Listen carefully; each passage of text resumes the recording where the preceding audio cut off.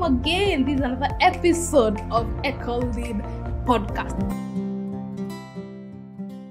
Hi, yo, and welcome to another episode of ECOLEAD Podcast. If you're watching this on YouTube, make sure to subscribe to our channel. And today I want to talk about public participation.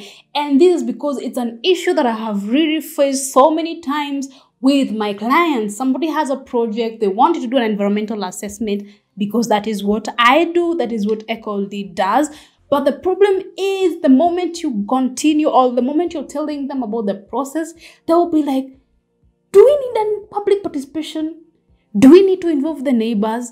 And the answer is yes. Public participation is a must. It's one of those things that must be done for your project to be licensed by NEMA. So yes, you need public participation.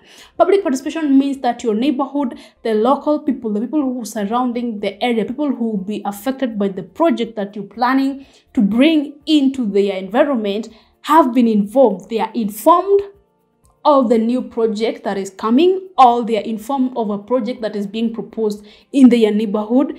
And two, they have given their views. How do they feel about the project in terms of the impact it is going to have on their day-to-day life, on their day-to-day activities? Is it bringing in benefits to them? Is it of any advantage to them? Or is it a risk for their life, for their day-to-day activity, their children, their whatever they have going on with their life? So public participation is a step that must be conducted during the environmental assessment process. You cannot be able to acquire a NEMA license if public participation was not done. And not just public participation, but adequate public participation.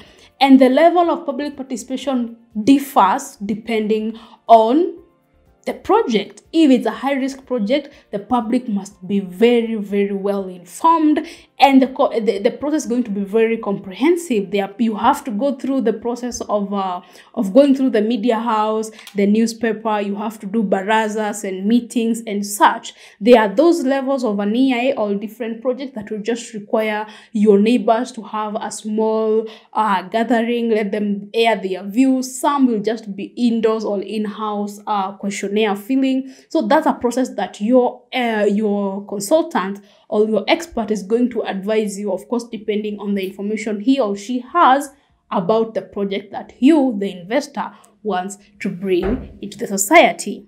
The other thing that I want to make sure that you understand is that the Constitution of Kenya 2010 provides for public participation, in that it says that every person in Kenya, everybody in Kenya has a right to a clean and healthy environment. And that right to a clean and healthy environment, it entails to have the people who are here, have the environment protected for them and even for the future generation.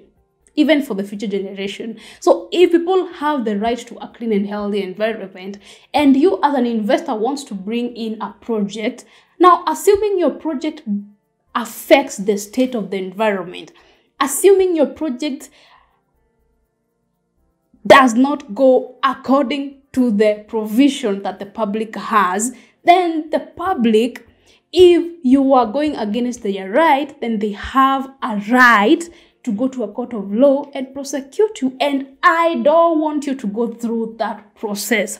Nobody wants you to go through that. It's expensive, it is tedious, it is stressful. Nobody wants you to go through that process. And that is why public participation is usually done initially before you even start your project. Let your consultant make sure they have done a public participation that is comprehensive enough to ensure that the neighborhood, their views have been heard, and then you come up with a plan of how you're going to meet their views and demands and fears and address their worries, and then build the project together, because this is something new you're bringing to them. It's going to affect them directly or indirectly. And when I talk about public participation, I'm talking about the negativity. Let them mention the negative impacts they feel that could arouse from the project, but then them also see the positives, the benefits of your project to them. And that is the essence of public participation. So yes, public participation is a must for you before you get an NEMA license. All right. As an investor, make sure that your expert, your consultant has done the public participation and has done it comprehensively. And I'm sure you have listened to the news in the recent past. You have had projects that have gone through, they have been accused they did not involve the public. The public has gone hayway because they were not involved about a new project that is coming. And like I told you, the public participation is to inform the people of a new project and also to hear what they have to say and then incorporate what they say into your project development plan.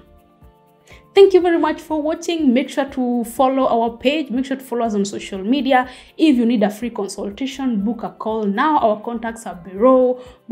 Make sure to sign in for the weekly newsletters that I usually send you every week, telling you about the new things that are happening, such as things I could have sent you, and so many beautiful things that your business could need, especially when it comes to the environment. So make sure to like this video. If you're watching this on YouTube, make sure to subscribe to our channel, share this with your friends, and I'll see you in the next episode. Till then, God bless you and bye-bye.